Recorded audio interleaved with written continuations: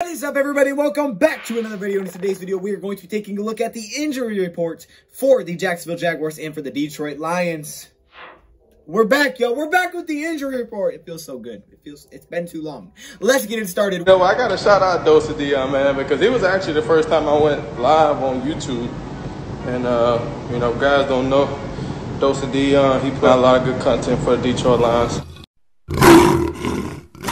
Welcome everybody to another video. Glad you guys are here. And yes, we're back with an injury report video. It's been over a week since we've been able to do one of these because the Detroit Lions didn't play last weekend. But now that the bye week is over, we are back. It is Wednesday. We're back in practice, and we will get these injury report updates for the next few days. Now, keep in mind, we don't know for sure who's in and who's out really until game day, unless they let us know early. But we do get to figure out if players are participating or not participating and what kind of injury they are dealing with. And you can kind of see the progression through the week. If they're not participating through the week, you probably know that player's not going to play. But maybe if it starts at no and then gets limited and then full, all of a sudden you're thinking, okay, this guy might be good to go. So it is nice to go through this and keep up to date with both teams. And the Jacksonville Jaguars put theirs out really early. So I appreciate that. The Lions just wait till like 4 o'clock. So it's like, man, I got to wait so long. But it's all good. We're going to start off with the Jacksonville Jaguars side of things. They actually have a lot of players, but they do theirs a little bit differently. They don't actually tell you if a player was limited or full participation. They just say whether or not the player participated in practice. So that's what we're going to be touching on today. Let's go through their injury report. Starting off at the very top, they have rookie receiver Laviska Shenault on their list, who did not participate today with a hamstring injury. Man, so many hamstring injuries around the NFL. You just hate to see it. The weird offseason has led us to so many hamstring injuries. And not all of these are just because of the weird offseason schedule and just because it was shortened, but a lot of them are. And we saw that really early in the year, and they continue to kind of stick around. It seems like most teams are starting to get healthy, but there's just still a few here that keep coming up, and you just hate to see it. But Laviska Shenault is dealing with a hamstring injury. He is one of the most talented and versatile players they have on that team. I've already wrote his name down a few times when going through the game plan for this Jacksonville Jaguars team. So yeah, I mean, this is someone to definitely monitor. Speaking of players to monitor, try DJ Chark Jr. Their Pro Bowl wide receiver from last season is dealing with an ankle injury, and he also has no participation in practice today. I really struggled to say that word. No participation in practice today. So two of their top receivers out with injuries so far on Wednesday in practice. But again, keep in mind, doesn't mean they're going to be out for the game. Just means that they didn't participate today in practice.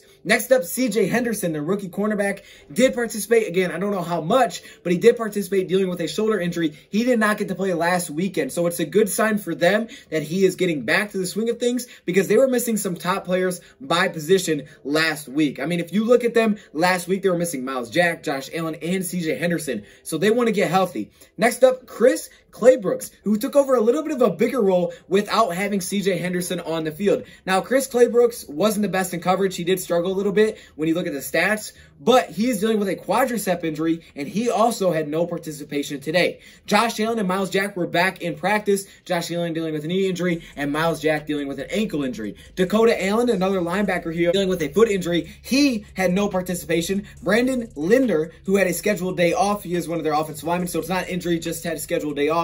Tyler Eifert is dealing with a neck injury at their tight end position. And finally, Abry Jones, I'm not sure if I'm saying his name. I think it's Abry Jones, who's dealing with both a ankle and hamstring injury, their defensive tackle. You hate to see it. Both, like, that's messed up. But he did participate in practice today. So 6 total players that had no participation for the Jacksonville Jaguars, and some big names on there for sure. So we'll monitor that as the week goes on to see how healthy they can get, but definitely some major names to keep an eye on there, especially at the receiver position, which obviously the Lions could use some help with some injuries there, but you never know. I mean, we'll just have to wait and see. Now let's move on to the Detroit Lions side of things. We're going to start off with the main name, the name that I had my eye on, and that is Justin Coleman. Justin Coleman, who was set to come off of IR, was not back in practice today. Apparently, he just wasn't ready. We don't have much more details than that, but he is still dealing with that hamstring injury, it seems, that he went out with in week 1 against the Chicago Bears, and we haven't seen him since then. So because of the bye week, he had some extra time, but still not ready to go. That's a little bit concerning. I don't know if he's going to play this weekend, but Justin Coleman is arguably our best cornerback,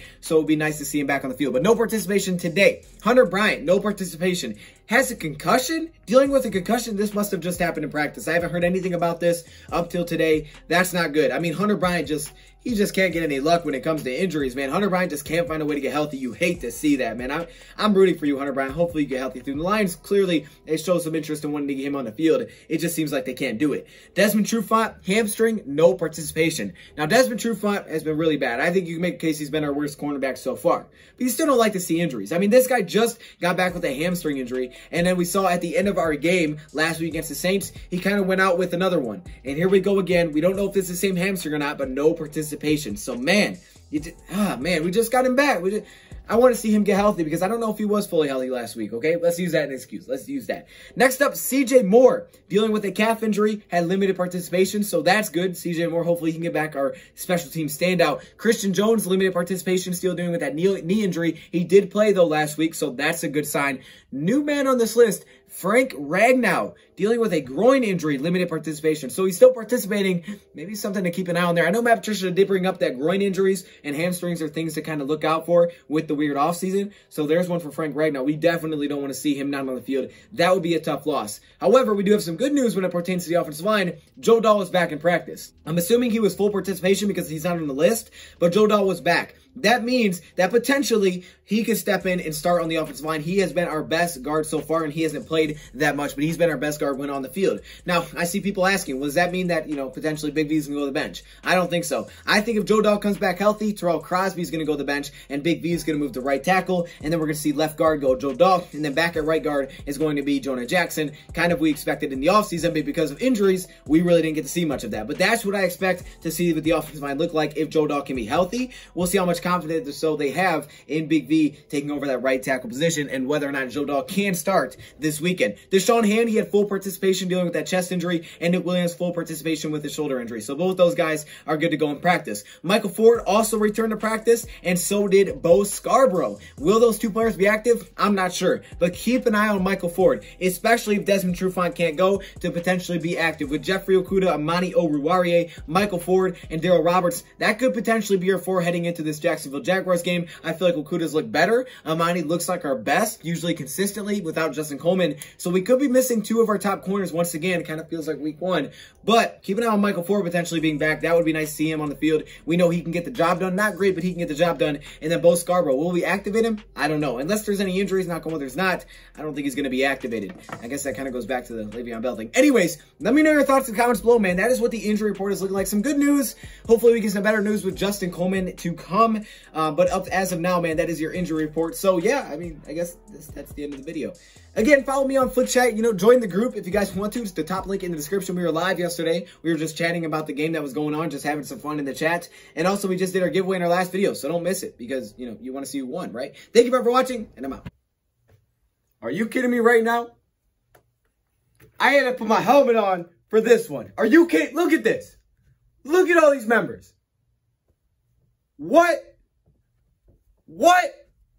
Yo, hey. Shout out to all the members, man. Look how many All-Pro members there are. Like, literally, it's the whole screen, dog.